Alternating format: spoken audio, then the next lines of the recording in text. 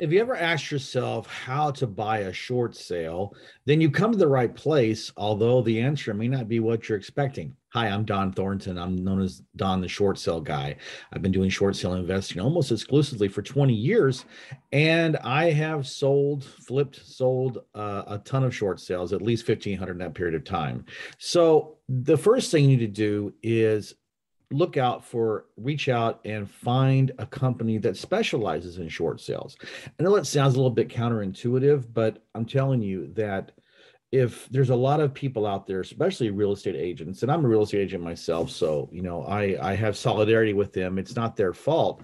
It's just that the ones that try to do short sales and they don't specialize in them, they make a lot of mistakes, and you can be hung out to dry for months and months and months, which is why short sales have a bad name or a bad reputation in the market. And it's not necessarily because the banks are so intransigent about them. It actually just a lot of it is because the real estate agents or the companies that specialize in them don't know how to do them very well.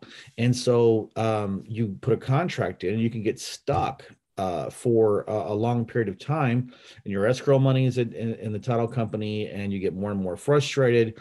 Maybe you're worried about the market changing, and you just like, you know what, I don't want to do this anymore or whatever. When actually, short sales can be very, very profitable, and you can find lots of under market properties out there.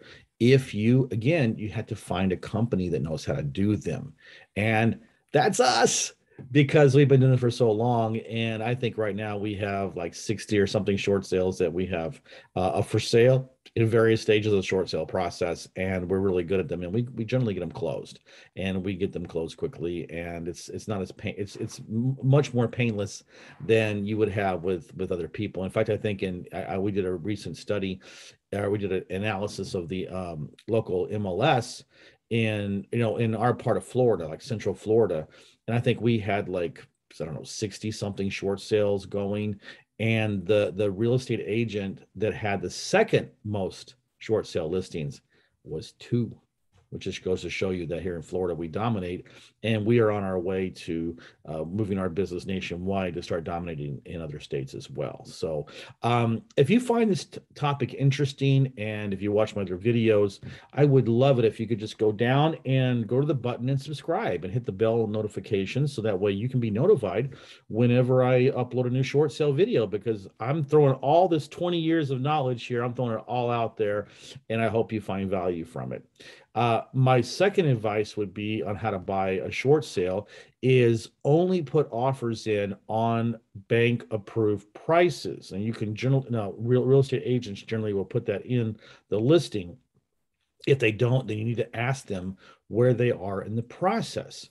I would not necessarily recommend that you put your offer in on a brand new short sale, because it's like you have to season it. It has to go through a certain stages before it's going to be ready to be sold. And one of the things you need to understand is that whatever listing price is out there initially, that's not going to be what it sells at, because the bank has to do what they call either a BPO, which is a broker's price opinion. That's where a real estate agent is hired by the bank to go in and take 8 pictures and give the bank 3 comparable sales in the area, or a full-blown appraisal, which we all know what that is. A licensed appraiser will go out and give his or her opinion about the condition of the property and the sales in the area. And sometimes it's both. In fact, a lot of times it's both. I can tell you right now that if it's a VA, USDA, or FHA, they're going to do a full-blown appraisal. So you really don't know where you're at until that number comes back. Now, if the real estate agent is smart, like we are, our company is, then they know how to do a value dispute. And so they can get that price down more to where it gets actually under market value, which is what we are always striving for. So you want to focus on the ones that have already gone through at least that part of the process, because generally what happens is that the initial buyer is going to walk because they think that they're going to get a better deal, and they don't want to wait around for a value dispute. So very often, I would say almost 90% of the time when we put a new short sale out there, the initial buyer does not buy the property. Okay. Now, I would love it if you could go down into the description, or excuse me, down below, and comment. comment on what, give me your opinion. What do you think about this? I mean, is this, do you have any questions? Do you want me to go over anything in greater detail? Any other subjects relating to foreclosures and short sales? I would love to get your feedback so I can give you the videos that you would like for me to make for you. So please do that. Comment below. Thank you. Third point I should say that I want to make is that if you're going to buy, to how to buy a short sale, is be ready to close. Okay. Now it may be cash, it may be financing. It doesn't really matter. You can use financing to buy short sales. But the main thing is that you need to be ready to close when the approval letter comes. Now, recently, some banks have started extending the termination date on a short sale approval from 30 days until 90 days.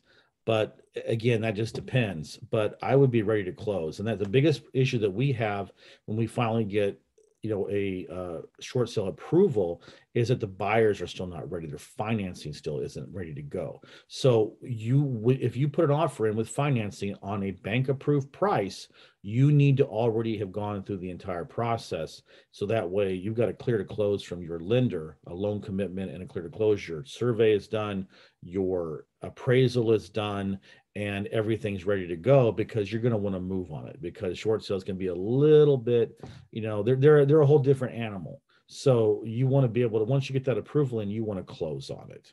So what I want you to do is I want you to go down to the description of the video.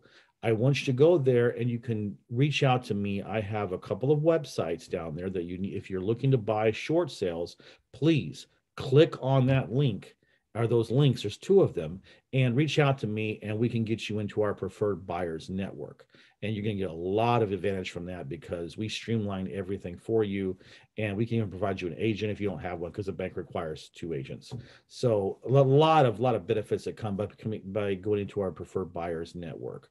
And if you are an investor and you would like to learn how to do short sales and work with us, I should say, and you want to make money on them, and I can even show you how you can make passive income on short sales. Again, go to the description, reach out to me, and I would love to go over everything in greater detail. But I want to thank you for your time to watch this video, and I'll see you in my next video. Thank you.